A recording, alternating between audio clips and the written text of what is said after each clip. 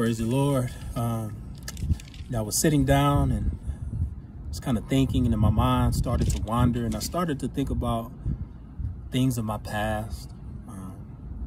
Found myself thinking about, some of the events and the decisions, big decisions I had to make in the past. I found myself asking the question, what if? And as I asked this question, I started to be critical of some of the decisions that I made. Started to be very critical of myself, just thinking about what if, things were different. And I started to get convicted by that, as I was reminded of the Word of God and what Paul says in the book of Philippians, chapter 3, verse 13, where he says, "Beloved, I do not consider that I have made it my own, but there's one thing I do, forgetting what lies behind and straining forward to what lies ahead." So Paul is talking about this eternal hope that we have, and how looking behind in our past prevents us from straining forward to what's ahead. We get paralyzed by our past. And so I started to find that in myself, is that how can I strain forward to what's ahead, to what God has for me? And even in the present, and what God is doing in my life, when I'm so fixed on what the things in the past. And so, it encouraged me, to strain forward to what is ahead and forget what was in the past. Besides, I can look at my family and its evidence about the grace of God and how God has provided for me personally, that I am right where he wanted me to be. I married the woman of my dreams. I have 3 beautiful, beautiful kids that I get to serve as their father. And I get to serve my wife as her husband. And so God has me exactly where he wants me. So as I processed this, I sat down and said, man, let me write about it.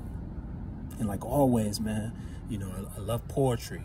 And so I go by the tagline of making art from broken pieces. And so as I wrote, I said, man, whatever flows out, I'm going to write it down. And this is what I have. Life is choice driven. We live and die from the choices we make, so take lessons from the law, God's word. Abiding citizens of heaven, our roads test our faith to make sure when you're not riding with tank on empty but full of the Spirit, we pass or we fail. In this rigorous course, we do harm to ourselves, not referring to the syllabus. And experienced drivers, we permit ourselves to drift off the road that was paid for us. That broad road wasn't made for us, yet many are on it. In this fork in the road, I pray you choose wisely, because there is no in between. We pass the class when we steer clear of fixing our eyes on what is behind. A rear view lacks clear view of what is ahead. When you're not tails who sonic booms our regrets. Our what if is a threat to progress, a highway to resentment, an enemy to contentment. As if God's steering wheel causes accidents, he breaks our attempts to self-destruct. The seatbelt of protection, he's the divine GPS ordaining our direction. Life can be a cruel teacher. First giving us the exam, to teaching us the lesson. We do harm when we question the master, as the author has written our stories before a breath ever filled our lungs each chapter.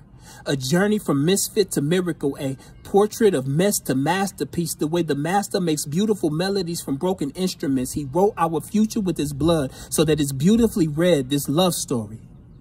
Loving us to death, his I love you to the tomb and back. The seed planted his home in our hearts, the flower of our lives. The sun revived dead petals when he rose, watering us with his grace. We trace our steps to know we are right where he wanted us to be.